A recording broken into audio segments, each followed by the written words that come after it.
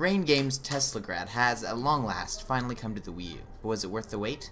The answer to that is a resounding yes. The game is positively brilliant, and nails everything it sets out to do, from the unique visuals to the ambient music to the elegant gameplay.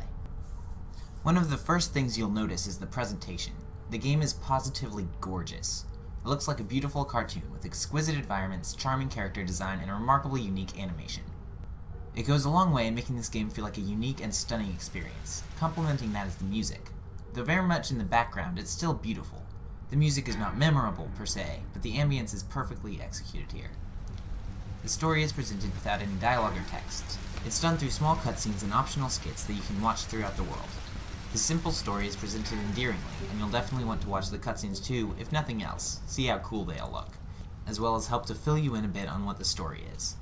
But it's the gameplay where Teslagrad really shines. Within seconds of starting the game, you gain control of your character, learning the basics of play. Use the control stick or D-pad to move. Running into or jumping near a ledge will have your character automatically climb it. You can also fully climb some walls.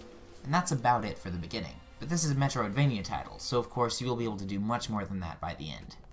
Most of Teslagrad will be spent exploring. You go through different rooms, gaining new abilities to access new areas. The exploration is thankfully very streamlined. You won't find yourself getting lost, and it's clear where to go.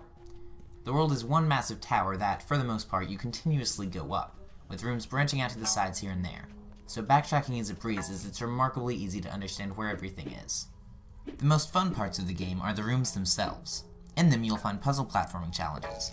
Most have to do with magnets, finding ways to change certain blocks in yourself to have the proper charge to be attracted to or repelled by other magnets, and therefore find ways to traverse the environment. In addition to a few items that can change other objects and yourself magnetically, you'll gain the ability to teleport a small distance to the right or left, so you can bypass certain walls, enemies, and hazards.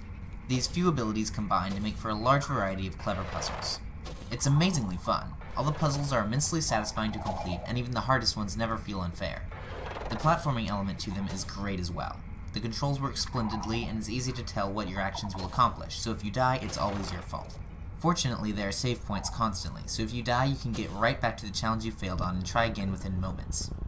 Occasionally there are bosses, and these are, quite surprisingly, absolutely brilliant. Each has a different, unique way to fight them, all of them forcing you to use a different one of your abilities.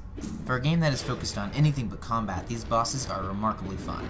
It's always a blast to figure out how to take them down and how to avoid their attacks. They are quite challenging too, and always offer a great change of pace from the usual slower-paced platforming. The gamepad is used pretty lightly here. The map is always down on the controller, which is great for convenience, and keeping the game itself feeling more cinematic. And then off-TV play is available, which is great as always for those who like to use that option. There are a few issues with the game, however.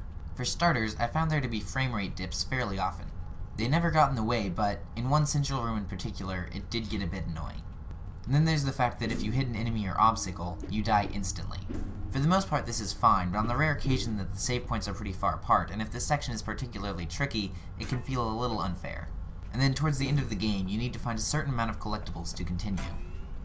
If you found them during your main playthrough, you'll be fine, as you do not need a ton to progress through the main quest, but having to re-explore the world to find collectibles can be a bit annoying when it is mandatory. But in the end, these issues don't feel important. Teslagrad is a beautiful, stunning, wonderful journey.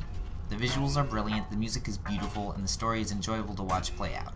The puzzles and platforming are genius, and the exploration is seamless. Rain Games has created an absolute masterpiece, one that stands toe-to-toe with the best in its genre, and for just $15, it's more than worth picking up.